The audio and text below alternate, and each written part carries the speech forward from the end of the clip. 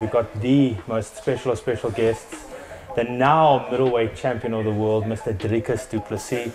Last time we said soon to be, we said you're going to win the title against Sean Strickland. We said you're going to face Israel Adesanya, and we said you're going to do it at home. You got the belt, you're facing Israel Adesanya. It's not at home, but it's still a massive, massive fight. How are you feeling for this fight going forward? Yeah, absolutely.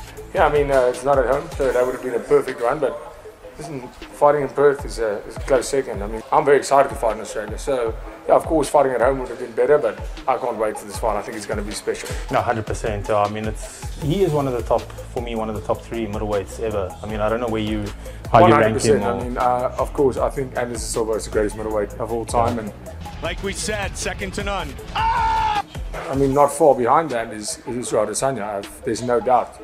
So yeah, this fight's amazing. I'm so happy that we're finally doing this. This fight's finally happening, because there were so many times that it almost happened, didn't happen, and there was a time, especially after the Strickland fight for him, where I thought this is never happening. I thought that was the end, and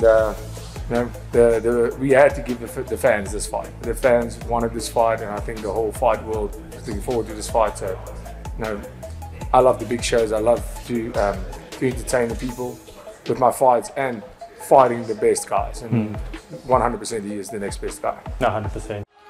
Hey guys, if you enjoyed that clip, I've got another one for you over here and over here. Please don't forget to subscribe over here and have a look at my other socials down in the description box below. Thanks for watching.